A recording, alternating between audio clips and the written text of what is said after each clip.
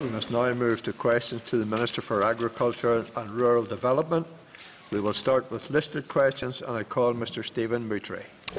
Question number 1, Principal Deputy Speaker. If farmed animals are properly identified, their keepers can normally be identified from data held in the Department's customer and animal information databases.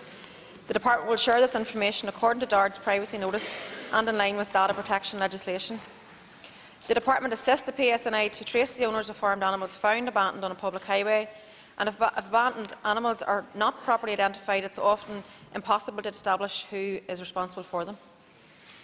Call Mr Moutray for supplementary. Thank you, Principal Deputy Speaker, and I thank the Minister for her answer, but I'm going to press her further and ask her, can the Minister clarify who is responsible for abandoned horses on private land when animal welfare is not the issue? In relation to horses, councils and the animal enforcement officers are very clearly in the lead in terms of being able to go out and try and identify the owners. The Department will work with, not just in relation to horses, but in relation to all animals, will work with either the PSNI or councils depending on the circumstances, but principally for horses, it's the council responsibility. Well, Mr Pat Sheehan. I've got a free loss Concordia. And just to expand on that point, could the Minister tell us what the legal position is on abandoning animals? Well, it's illegal for cattle, for sheep or pigs to be sold or moved off a farm unless they're properly identified. And if the identity of the bovine animals cannot be established within 48 hours, then the Department will seize and destroy them without delay under the provisions of the cattle identification regulations. And my department does not have the power to detain or destroy unidentified pigs and sheep, but it does have the power to prohibit their movement. Well, Ms Karen McKevitt. Thank you very much, Mr Deputy Speaker. Can I ask the Minister, is there any links for abandoned animals and understanding with the like of the USPCA to make the role and the protection of the animal more fluent in finding ownerships? I'm not necessarily sure if there's a role for USPCA in that instance, but certainly there's a role for partners to work together to be able to identify owners, to be able to hold people to account, particularly in cases of animal cruelty or animal abandonment. In relation to horses in particular, councils, as I said, are very strongly in the lead. In relation to farmed animals, obviously it's the Department's role, but then in relation to criminality and other aspects, then the PSNI obviously take control. So I think there is always a grey area in fairness, and particularly in relation to horses in areas where there's high numbers of horses. But certainly councils are in the lead, and in conjunction with the PSNI then try to identify owners. And the Department, when it comes to farmed animals, the Department will certainly use whatever systems we have and within the limits of data protection, try to identify owners and work with all of the stakeholders. Call Mrs Sandra Overend. Thank you, Mr Principal Deputy Speaker. Can the Minister give an assessment of the scale of the problem of abandoned horses across Northern Ireland and provide an update on the consideration within her department of the redefinition of a horse from a domestic to a farm animal, which would greatly enhance the welfare of abandoned horses? I know the member has a keen interest, particularly in relation to horses, and I previously tabled a bill in relation to the definition of a horse. And I've had numerous conversations with the equine industry in relation to whether or not we should change designation. I wasn't convinced of the merits of doing so at that moment in time, but I'm always open to considering it further if there ever was a change or new arguments to be put forward on the table for consideration. But certainly at this moment in time, I'm not convinced of the need to change the definition. In terms of the problem of horses, it's a council issue and councils take the lead, so councils would be better to give you an assessment in terms of particular problems. I think it's fair to say that some areas have more of a problem than others. It's not something that's coming to me or being tabled with me as a key area of concern, although having dealt with the issue in my own constituency on numerous occasions, I do understand it's frustrating for people who constantly encounter abandoned horses on the roads, maybe car accidents as a result of horses being wild on the roads. So I think it's very important that we're very clear about who's responsible for what, and that's certainly what we try to do. I encourage anybody with concerns in relation to horses to talk to their council animal enforcement officers. Call Mr Declan McAleer. Question 2. I have been concerned about the impact of the new EU country of origin labelling rules on the trade of sheep reared in the north and slaughtered in the south. I am doing everything in my power to support solutions to the current situation and to head off any potential problems for other products in the future. I have been in regular contact with Minister Coveney in the south and his department on labelling issues that affect issues right across the island, and in order to seek a resolution to the specific issues in the sheep sector. My officials have had a constructive meeting with the Department of Agriculture, Food and Marine officials recently, and they have also met with EU Commission officials in Brussels on the matter, as well as DEFRA officials and the Food Standards Agency officials here in the north. I have also discussed the impact of country of origin labelling with Commissioner Hogan during his recent visit, and I have written to DEFRA's Secretary of State and to the EU Commission outlining the unique circumstances of agri-food businesses in this island, and I am making the case for greater flexibility in labelling our local products. Elizabeth Truss, the DEFRA Minister, has replied positively to my letter, and I am pleased that she has offered her support in finding a solution to the problem. I am still awaiting a reply from the EU Commissioner. Ahead of today's meeting in the Agriculture and Fisheries Council in Luxembourg, at which labelling is likely to be raised during any other business, I have contacted the English, Scottish and Welsh counterparts to reiterate my view that we need flexibilities for farmers in the north, and I remain fully committed to finding a solution to labelling difficulties that works for everyone, and will continue to press for flexibility for our local products. Mr McAleer for his supplementary. I would thank the Minister for her answer. Could the Minister outline what impact the country of origin labelling has had on any other sectors? Thank you. Yes, I mean, since it's come into play, last year we had the issue of the so-called nomadic cattle, and the whole issue that was caused around the labelling of the meat, and the beef trade was quite significantly affected in 2014. I think that the voluntary term Irish could be used to label beef derived from cattle born in the south and imported into the north, or either for direct slaughter or for finishing and slaughter. I am aware that the recent Commission report on the feasibility of extending country of origin labelling to other products, including milk. I understand that the reports have concluded that the cost of extending mandatory country of origin labelling to additional food products, including milk and milk products, would outweigh the benefits to consumers, but voluntary labels should be allowed.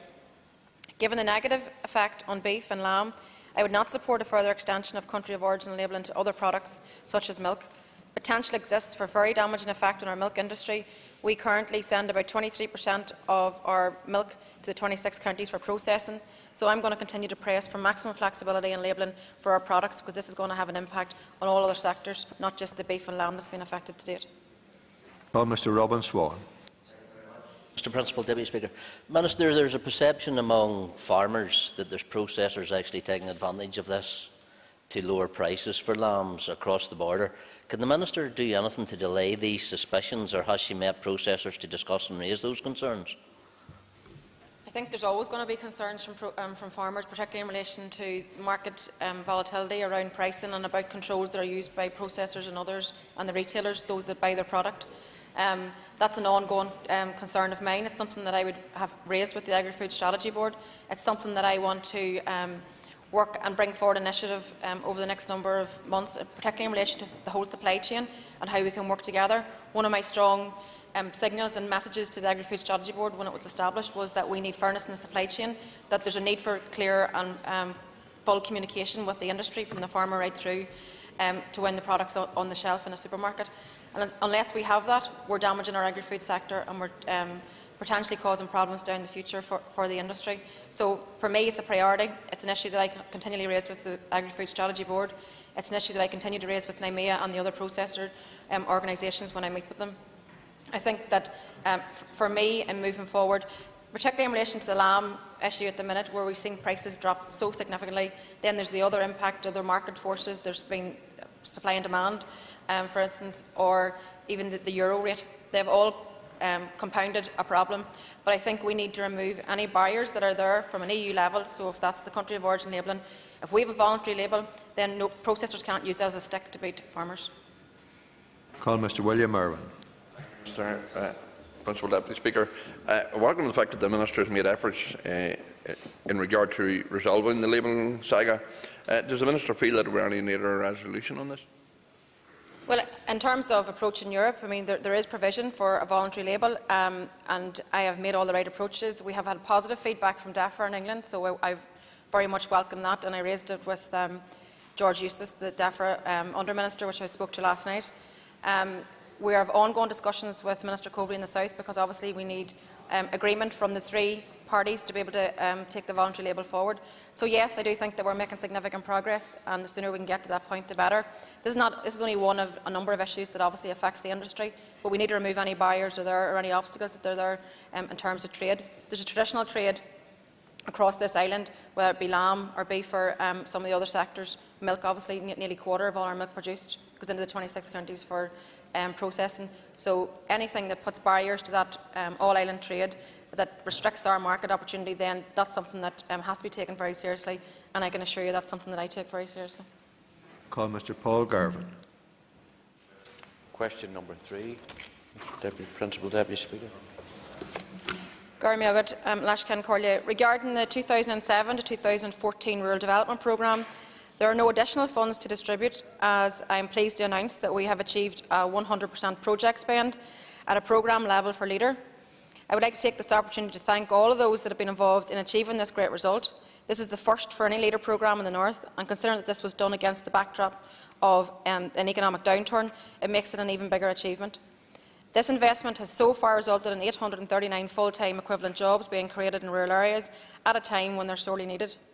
Regarding the new Leader element of the 2014 to 2020 Rural Development Programme, I announced on the 22nd of October last year what each of the new LAG areas was being allocated, and that has not changed. Indeed, I have maintained these allocations despite the difficult financial climate that we find ourselves in, so there are no additional funds available for allocation. And Mr Garvin for supplementary. Thank the Minister for her answer. In relation to the new programme that is coming forward, the criteria that was used and the formula that was used, was there any calculation made for areas of deprivation within that? 100%. I mean, the Rural Development Programme is the only show in town for rural communities, so when it came to allocating the funding across each of the LAG areas, I was very mindful of the need to tackle deprivation. That's very much a focus for me and my department. So in terms of the categories that we looked at, rural population, we looked at levels of deprivation, income deprivation, employment deprivation. So we used quite a range of comparators to be able to make sure that the funds that we distributed were done on a fair and equitable basis, and I'm content that that's what I've achieved. Call Mr Oliver McMullen. Can I thank the Minister for her question? Can I ask the Minister, when does she anticipate the calls for applications will open? Well, obviously our programmes with Europe at this moment in time, we've had very positive feedback and we're tidying up some of the elements. We hope certainly by the end of this month, or certainly very early in July, to have formal approval from European Commission. The animation process started. We actually launched it at the Balmoral show, so we're actively now, and that will continue over the summer, so we're actively now working with groups, organisations, businesses who may have ideas and want to consider bidding into the show. I think that given the timescale that we expect to achieve in terms of formal sign-off from the Commission, I would want to be opening calls, official calls for full applications in September of this year. Call Ms Claire Sugden. Thank you, Principal Deputy Speaker. Will it be within the Department's power to decide what guidelines they will set to ensure that the right people receive the right money, or appropriate people receive the right money?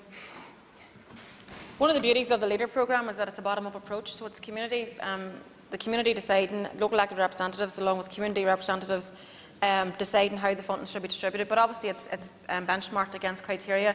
It's all very open and transparent. All applications are scored on a scoring mechanism. We actually have been working up all of that detail now, but it will be consistent right across the board. All LAGs will use the same criteria. However, each LAG will have the opportunity to look at what are the priorities for them in their area. And for me, very much one of the advantages that we have is that councils are obviously pulling together their new community plan, and I think the fact that LAGs will also be pulling together their rural development plan, those two things very much dovetail. So I think that we're in a good position. So whilst criteria and benchmarking will be the same right across the board, each area may have a different focus just in terms of how they decide to distribute the funding through each measure. On Mr Tom Elliott. Thank you, Principal Deputy Speaker. And I just want to ask the Minister if the appointment process for the new boards on the new programme, was it subject to Section 75 assessments?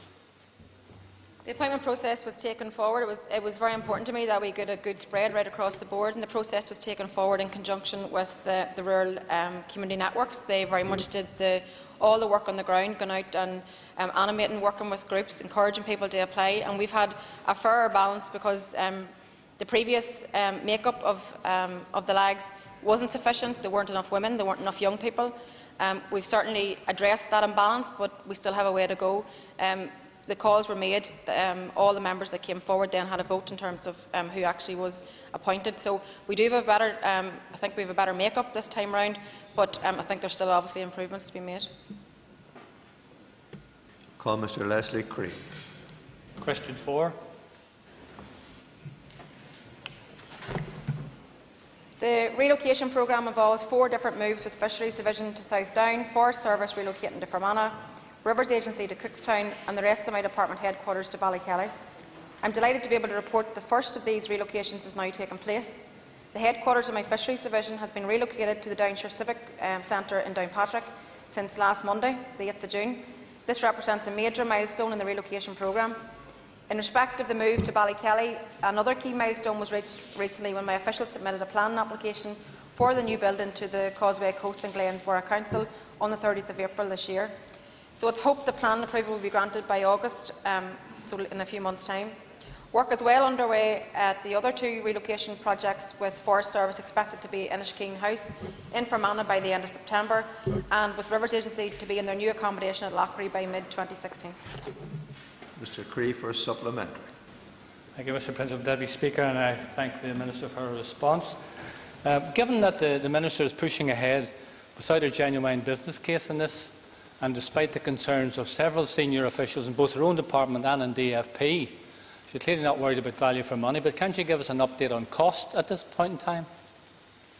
The costs are, as I've previously outlined, we're talking about 30.8 million in capital and 14.3 in resource. And as far as concerns from officials in either DFP or in my own department, I can assure you that my department and all my officials are working to what is my policy objective, which I have set out. The programme board has been working consistently over the last number of years. We're working very closely with staff to make sure that we make the transition as easy as possible. The project for me, and there is an outline business case in place, that's all done.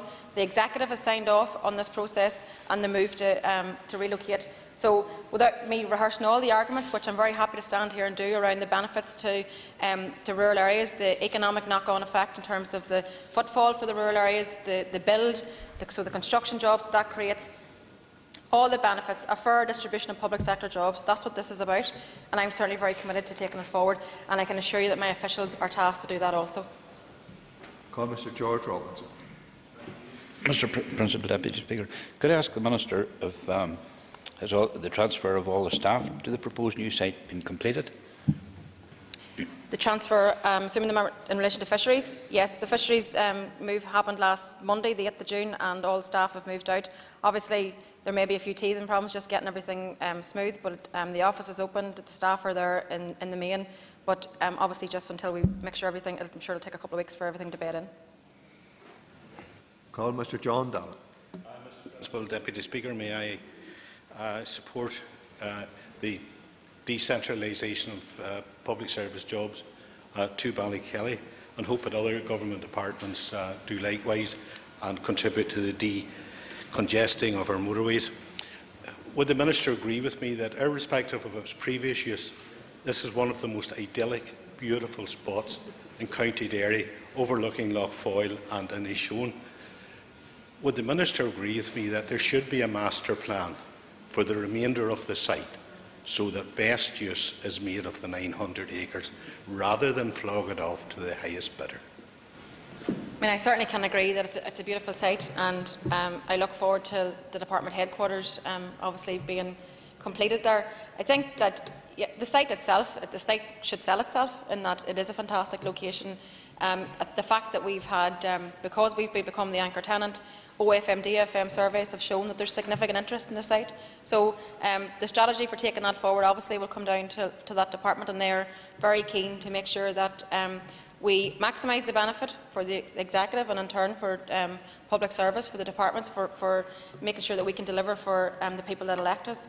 But I think that in terms of, I can't foresee, or I suppose I don't have a crystal ball as to who or what businesses or type of industry that would want to move into the site, but nonetheless there's significant interest, and that is very positive in itself. Call Mr. Sam Gardner. Mr. Principal Deputy Speaker, question number 5. Under the Cattle Identification Regulations 2012, keepers must report cattle which are lost or stolen in writing to DARD within 7 days of the event being noticed. Information on A. Stolen animals, or B. Animals reported missing is kept on the Department's database, the Animal and Public Health Information System, so on APHIS. APHIS does not differentiate between missing or lost or stolen animals. These two categories are recorded collectively on APHIS. This information is not kept by constituency. The majority of Upper Band constituency is in the Armagh Divisional Veterinary Office area, and consequently the number of cattle reported missing or stolen in the Armagh DVO area was 497 in the 10-11 year, 342 in the 11-12 year, 389 in the 12-13 year, 629 in the 13-14 year, and 666 in the 14-15 year. That totals just over 2,500 over the last 5 years. The PSNI actively investigates reports of stolen cattle, and I would encourage any keeper who suspects that an animal has been stolen to report it to the PSNI as soon as possible so that full investigation can be carried out. Well, Mr Gardner for a supplement. Thank you, Mr Deputy Speaker, and can I thank the Minister thus far. But can the Minister give her assessment of the problem of the illegal meat trade in Northern Ireland, and in particular what is she doing to clamp down on it in border areas where the problem is especially rife?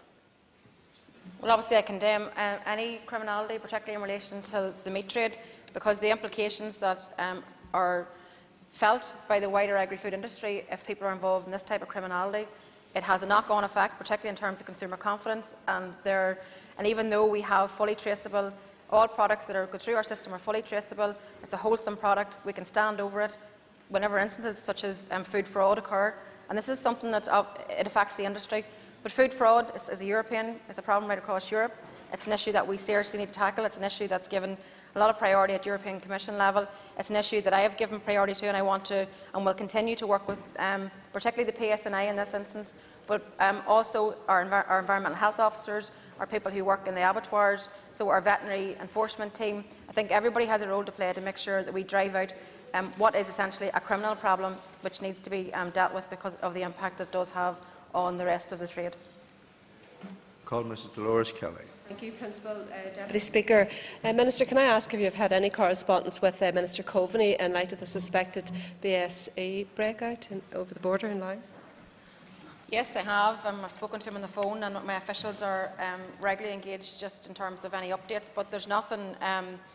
Obviously, there was an identification of a classic BSE case in County Louth last Thursday, and the case was identified through the ongoing surveillance systems that are in place, so it showed that the systems and practices that were in place were working. The animal was not presented for slaughter, so there was no opportunity for it to enter the food chain. But confirmatory tests are being undertaken, and we've been advised that will take up to a week to get those results. But the one message that I want to be clear on is that, and to give an assurance that our beef remains a quality product and safe to eat. The 26 counties, DAFM and my department are liaising daily and more than once a day, and particularly in relation to this issue. But hopefully we'll have confirmed results over this week, and that will hopefully point out to the fact that it's an isolated case. Call Mr Declan Boylan.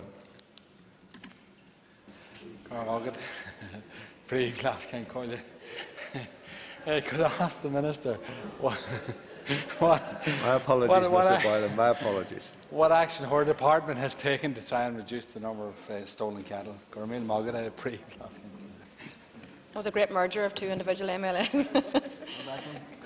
My department has been involved in a number of joint initiatives with the PSNI, including Farm Watch scheme and the Crime Stoppers campaign.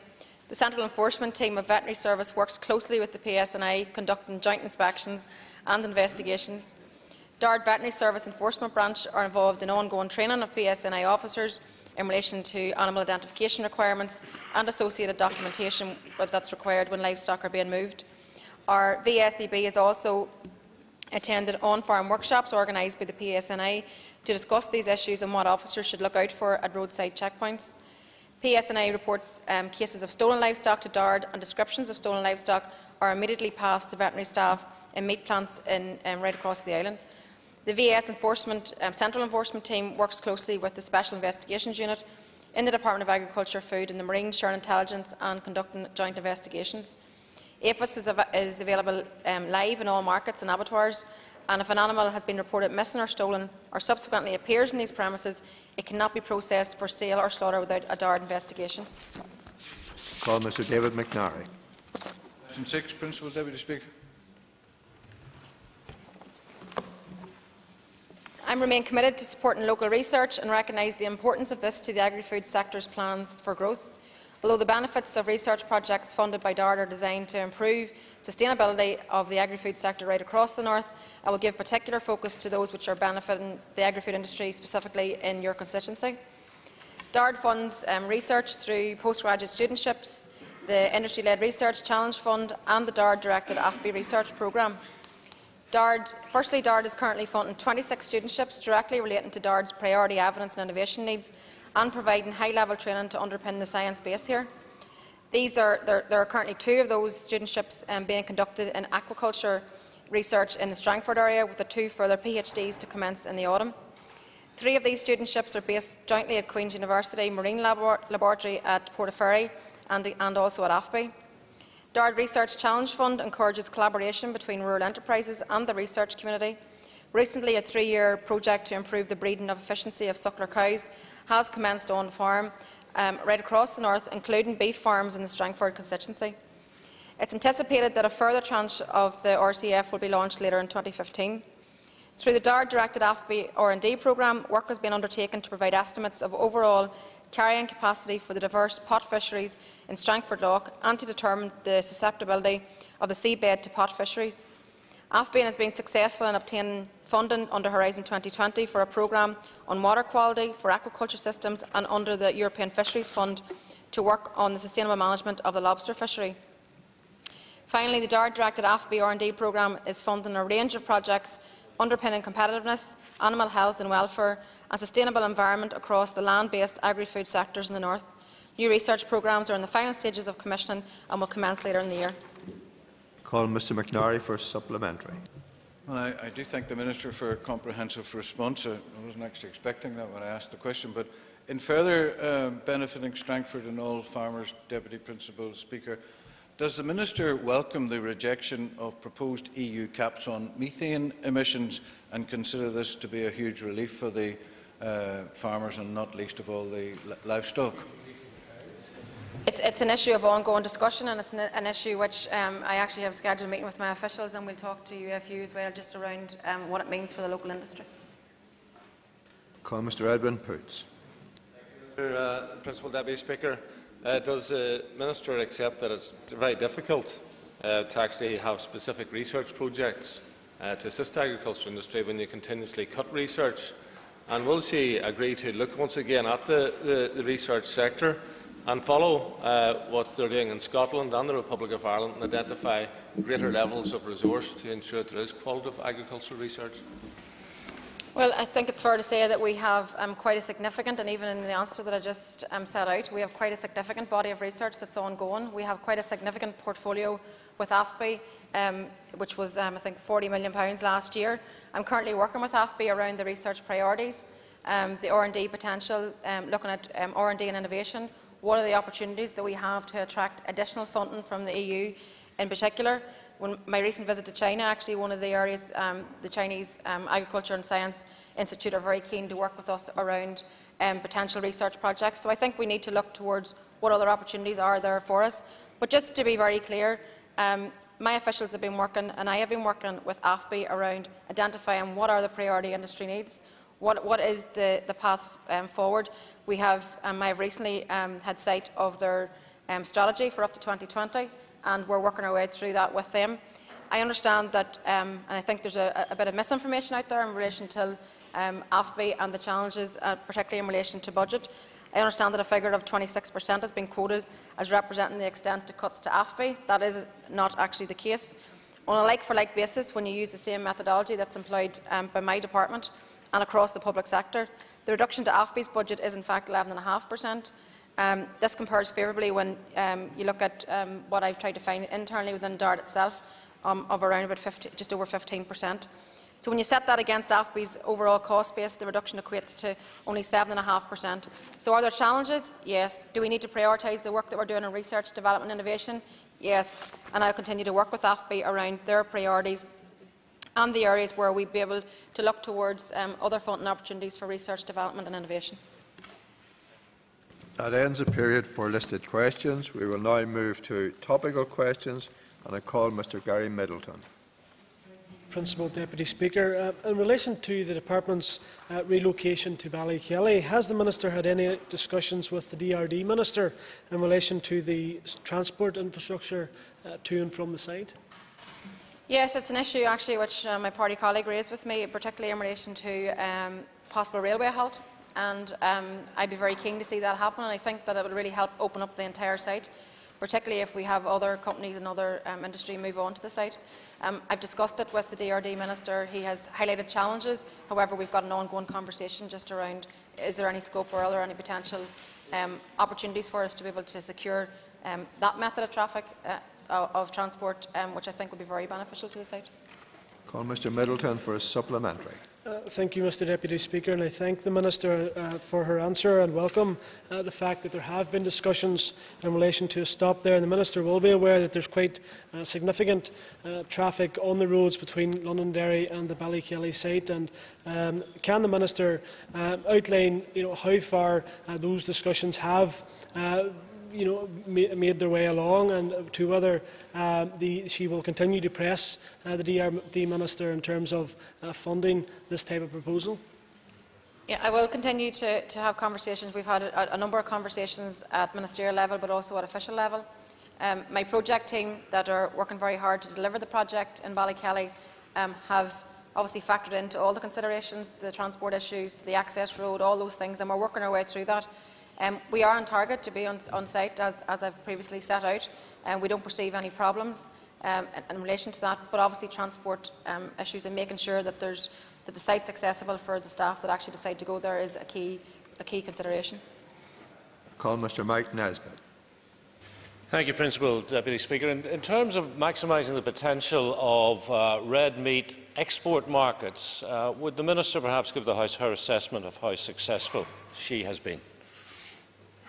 We have, well, from I took up office, I have very clearly said that this department is an economic department, which is why I worked with the Deputy Minister and established the Agri-Food Strategy Board, which has now come up very clearly with a vision, a strategy for the industry up until 2020 for all sectors, whether that be beef, lamb, the milk, poultry, and any of the sectors.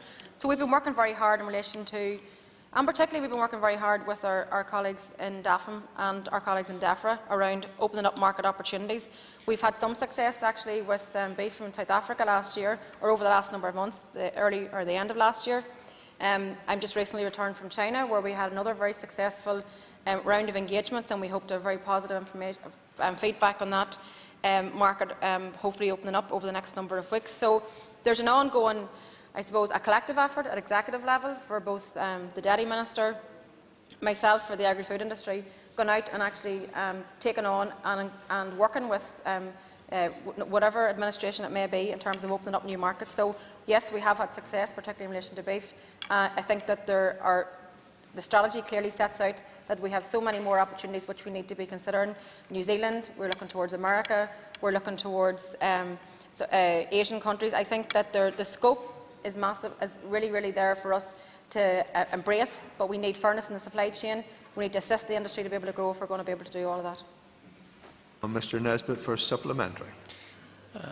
With regard to red meat specifically, would the Minister accept that the export figures would confirm that under her watch the Republic of Ireland has been allowed to pull well ahead in terms of developing new export markets, and ultimately that is to the detriment and disadvantage of local producers? There are a whole load of different reasons as to why some markets would open up for the market in the 26th and why they wouldn't open for us. Disease status being one, quite a range of issues. But we have a very strong trade working group, both at official level and then between myself and Minister Coveney around trying to work together in terms of opening market opportunities. I obviously have to work with DEFRA in England around securing access to markets, but I think I've been very productive. These things don't happen overnight.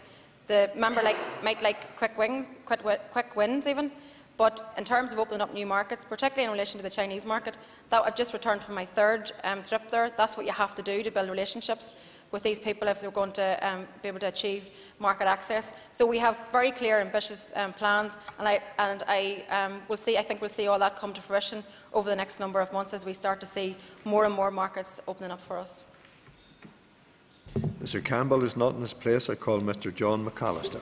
Thank you, Principal Deputy Speaker. And if I could ask the Minister, she will be aware of her colleague, the Finance Minister's comments around the payments, single farm payments, and possibly having to use the Rural Payments Agency to pay those.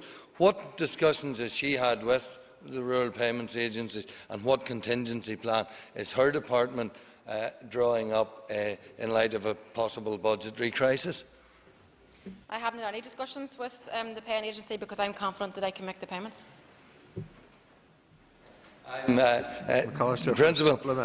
Principal Deputy Speaker, and I should declare an interest as a recipient of single farm payment, but surely the Minister must know that given the very, very difficult financial situations that farmers face, our dairy sector is in real crisis at the moment. Beef is in problems. Sheep are in difficulties as well. Grain is in difficulties. Many, many farmers will be in financial desperation, needing a single farm payment.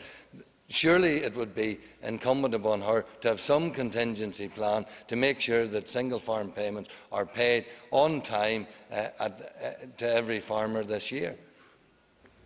See, I don't think it's helpful to scaremonger. I'm not suggesting that the member scaremongering, but farmers have a difficult enough time without being dragged into the middle of political, in my opinion, I think it was a nonsense statement to say that you couldn't make the single farm payment. We have made progress year on year in terms of reaching our targets, getting more people paid in December, and I want to build on that again this year, even though we've come through all the challenges that we have in relation to cap reform. But it's a nonsense to say that single farm payments won't be paid. And I don't think it's helpful to the farming industry to start, and as I said, I'm not suggesting that that's what you're doing, but whenever we have these conversations in public, the farmers will start to be frightened about what it means for them come December. The payment comes from Europe. We make our application to Europe, we say how much the applications that have come forward, this is the amount of money we need to pay. That money is paid directly to DARD, and that money goes out to farmers. There's no ambiguity there. It's very, very clear. The payments will be made, regardless if I'm in office or not. Well, Mr Kieran McCarthy. Thank you, Mr. Principal Deputy Speaker. The Fishing Industry Task Force reported at the end of last year. We're now 6 months ahead of things. Can the Minister report on what progress has been made, and is she satisfied with that progress? Yes, I mean, out of the interim report that we received in December, all of the recommendations have been acted upon, so I think that's very positive in itself. We've also now want to look at inshore fisheries. So, yes, I think it's been a very useful piece of work. I think we need to have that ongoing discussion with the fishing industry around their needs, what they feel the department needs to do, how can we exploit the opportunities that are there through the EMFF funding opportunities. So I think the task force work has been really, really helpful, but I want to continue the conversation even though we have delivered on some of the key asks that the fishing industry have put forward. Mr McCarthy for a supplement. Thank you, Mr. Principal Deputy Speaker. Thank the Minister for her response. But could I ask her if could I refer to recommendation number 11, where she talks about fishing opportunities in future negotiations, and we are shortly coming into once again the annual Brussels saga. Can the Minister give us any encouragement that reports coming back will be more progressive this year than previous years? Well, I think we've done well in previous years. We've done well to stave off some of the ridiculous cuts that have been proposed by the Commission in terms of quota. The normal procedure, we're not in the stage yet where we start to build our case, because obviously it's December when we go out to Brussels. So come about October time, we take a look at the science, what ICs have said, the scientists have said. Then we talk to the industry and we identify our priorities. So I decide the priority in conjunction with the industry, but certainly, as with every other year, we'll go out fighting the corner for the local industry, particularly in relation to quota, which is obviously the key decision at December Fisheries Council. Call Mr Oliver McMullen. Can I ask the Minister, what assistance has the Minister's Department given to maintain the mobile phone mast at Glenara Forest Park?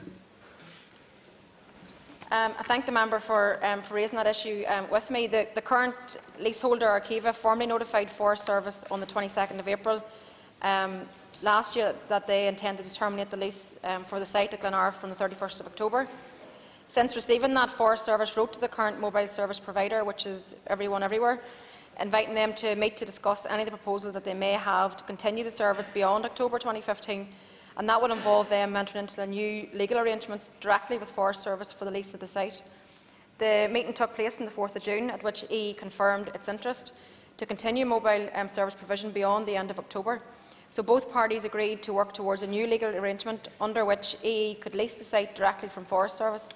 Ultimately, it will be a matter for EE to determine the commercial viability of doing so, but certainly discussions were very positive, and Forest Service are up for working in conjunction with EE and coming together in terms of a new service provision agreement. Mr McMullen for a supplementary. Can I thank the Minister for that? And can the Minister tell me, is there any further assistance the Forestry Service can give for provision in the time ahead for the community in that area? Yes, I mean, just in relation to the mobile mast issue, Forest Service have agreed to forward a draft lease to EE, and as soon as that was available from DSO, so they could consider it, together with the valuation information to enable them to complete their business case consideration. So I think that we'll hopefully be able to come to a resolution on this issue very shortly in the time ahead. But in the area in general, obviously Forest Service have been working very carefully with the local community, and we've had some very successful projects that have been taken forward under the investment, the tourism initiative, and Forest Service contribution to that. We had the repairs that happened at Glenarth, we have the new camping site. So I think that there's quite an ongoing body of work between Forest Service and the local community in that area. Mr Alistair Ross. Thank you, Mr Principal Deputy Speaker. The Minister may be aware that the Justice Committee recently held a business crime event in which the FSB in particular mentioned the issue of rural crime. So can I ask the Minister what work she's engaged with in terms of tackling rural crime and what work with the rural community she's involved with? Yeah, we work in partnership with obviously the PSNI when it comes to crime. They are in the lead. The department gets involved whenever it's in relation to maybe the welfare of animals, so identification of animals, but very much for me, tackling rural crime has to be taken forward in a partnership approach, and I regularly engage with both the Minister for Justice but also with the Chief Constable around just the PSNI's priorities around tackling crime and particular issues of concern in different areas. So it's an ongoing, I think, very much joined up approach, and I think we've seen very positive improvements actually in the whole working relationship right across all of the agencies that are involved in tackling crime. And Mr Ross for supplementary. Thank you. The Minister will be aware that the perception in the rural community is that this issue is getting worse. And whilst I certainly appreciate the Minister saying that the relationship is good and that's something which can be worked on, can I ask her whether she believes that the existing structures and communication between rural communities and their local police forces, and indeed at a higher level, is adequate to address the issue, and whether there's any improvements that could be made to increase confidence in rural communities that this issue is being taken seriously by the police? I mean, I think we're straying into the realms of policing issues which aren't directly mine, but I do think that there is obviously room for improvement. I mean, we have in all areas, all districts will have the community police on the ground, and in some areas you'll have strong relationships, and others maybe not so much. So those are issues to be taken up with the local policing partnerships.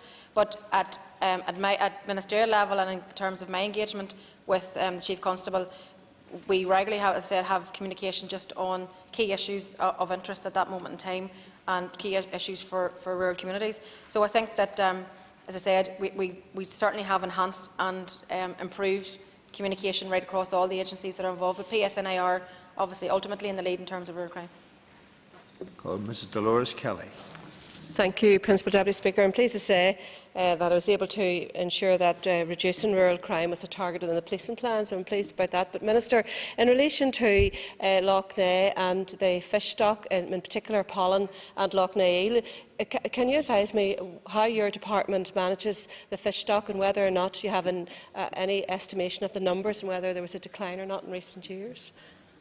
The issue that's actually dealt with under decal, it's actually not under the remit of DARD. However, with the change next year and the change in departments, that remit will come into DARD, and I think that will actually be beneficial for the entire industry in that we have fishing dealt with within one department, the environmental issues dealt with within one department. So I think that there's benefits for that I would consider that the Lough will be able to avail of. Time is up. Members will take their ease while we change the table.